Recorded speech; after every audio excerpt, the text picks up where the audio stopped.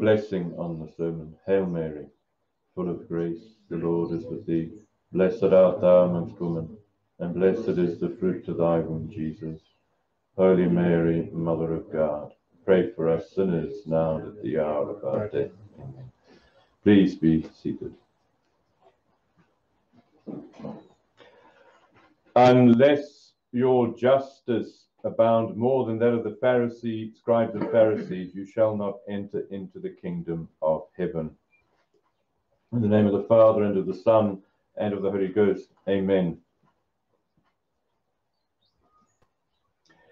Today's Gospel is taken from the Gospel of St. Matthew, and it is from the Sermon on the Mount. And I recommend that it's a beautiful Gospel to read again and again, where our Lord teaches how to be a good Christian. Today I'd just like to speak on kind of partly to do with one of the dolas of our Blessed Lady, the flight into Egypt. And in this mystery, God, the Creator, is flying from his creatures. Herod wants to put our Lord to death because he sees him as a rival to his own power. But what is terrible is the opposite. It's this dreadful sight of the flight of creatures from their Creator, which we see going on all the time.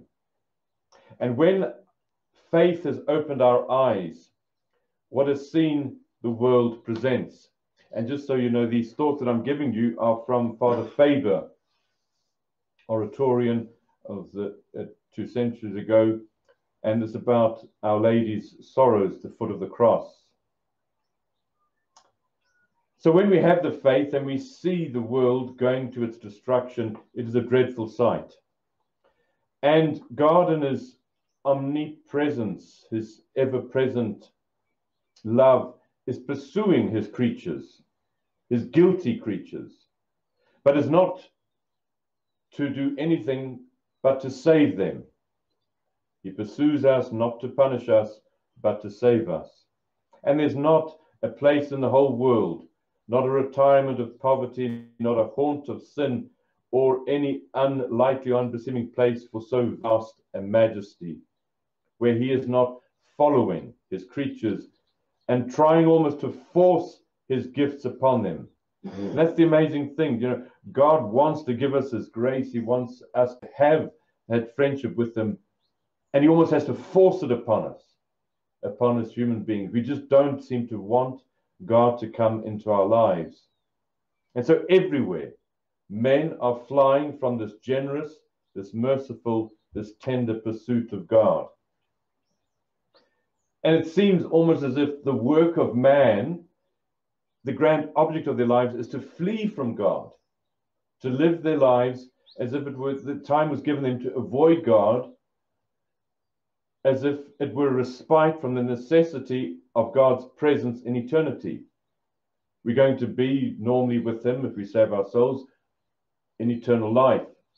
And it's almost as if here below will leave us alone so we can live our lives, be separate from thee, and it's almost unfair for God to intervene in our lives, as if space were given us to avoid our Creator. And we see it even in children. They're flying from God with all their might and main. And it seems as if they might understand just as well as grown-ups and have made their minds up to determinedly avoid him. But God speaks, he entreats, he pleads, he cries out aloud, but they still run. He sends his sun and his beams upon them to win their hearts by the excess of his fatherly indulgence, but they run. He then throws shadows, darkness over them to make them sober and wise, but they still run. He will have them. Great graces go forth to their souls, like swift stones from a sling, and they fall. But they're up in a moment and continue their flight from him. or if he reaches them because they are too much hurt, they only let him wipe away the blood, clear away the mud, give them a kiss, and then immediately they're up and they're running away from him. And so almost as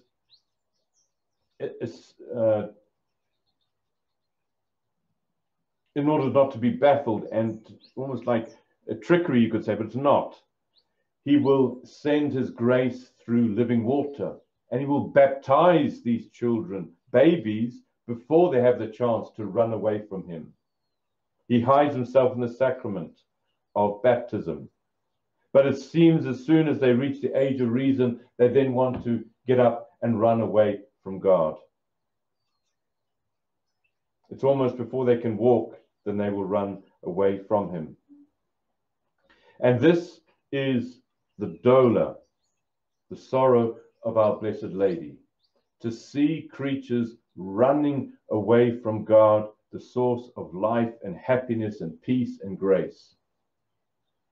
It's the sorrow of the Sacred Heart in the Garden of Olives. It's not so much that he's sweating his blood for the pains and the sufferings that he's going to endure. Of course he is, but it's more the ingratitude of men. It's that these sufferings are wasted, are so wasted on so many people.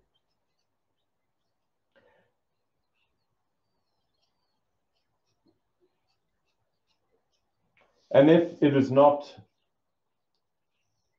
us who are running away from God, it's the world that is preventing us from reaching him. And so we see great regions that had the faith that have completely lost it, countries that were Catholic that are now totally Protestant, or not even Protestant, they're atheistic, they're Freemasonic. And so we see how the world also prevents souls from reaching God, for that grace of God reaching him. And we see souls tied up in family arrangements that are not what they should be, or they have to live away from the means of grace. They live among bad examples. They're forced into uncongenial dissipation, or they're put into the alternative of judging their parents in order to, if they follow the will of God, they have to judge their parents, or if they obey their parents, then they have to go against the law of God. Some are entangled in some unsuitable marriages, or they're forced into ambitious temptations of worldly positions, or their religious vocations are rough-ridden. How much is tied up by money arrangements? Fortunes left under conditions which, without heroic grace, preclude conversion.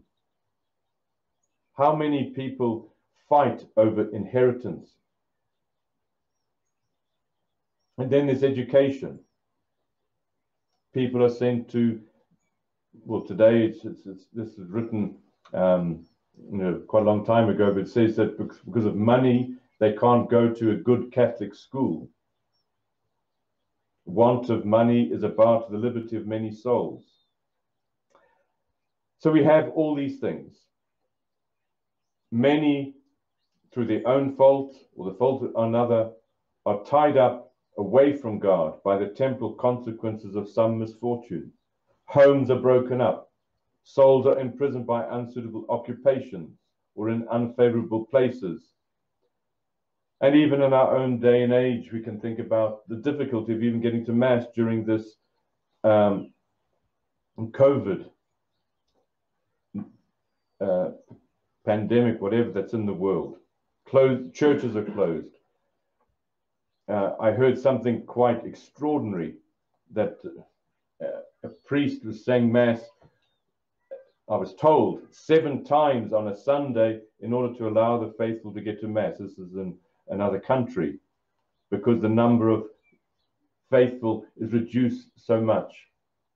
It's something that cannot be sustained. But so there's just so many things that are preventing us from receiving the grace of God. And it will take a miracle for the grace of God to enter our souls. When we look around us, we just see the situation just seems to be absolutely hopeless. But where decisions that we've made cannot be changed, still our ability to draw to God is never irremediable. We can always turn to God. He is always there with his grace. He calls us, he begs us, and we have to live differently from this world. When we have the faith, we cannot simply keep the commandments. We need to go further. We need to practice the evangelical counsels. And as our Lord said in today's gospel, unless your justice is greater than that of the scribes and the Pharisees, you will not enter the kingdom of heaven. They kept the law, thou shalt not kill. But they still had anger and hatred towards their brethren. And our Lord says, when you hate your brother, the consequence of unrepented sin is hell. So anyone who's angry with his brother is worthy of hell, says our Lord in today's gospel. So we have to, our justice and mercy must abound greater than the scribes and the Pharisees. So this is the dole of Our Lady, to see so many souls going astray. And if she sees them, she has the ability, the grace, the mercy given to her by God to lead souls on the path of justice. So we need to hold on to devotion to our Blessed Mother, to try and to prevent the sorrows that she has of seeing so many souls being lost. So at least we who have the faith, let us be strong in our conviction.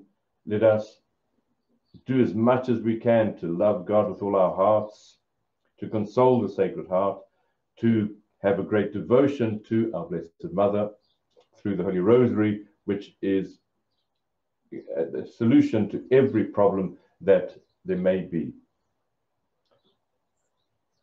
May God grant us his grace, and our Blessed Lady watch over us and grant us the grace of perseverance. In the name of the Father, and of the Son, and of the Holy Ghost. Amen.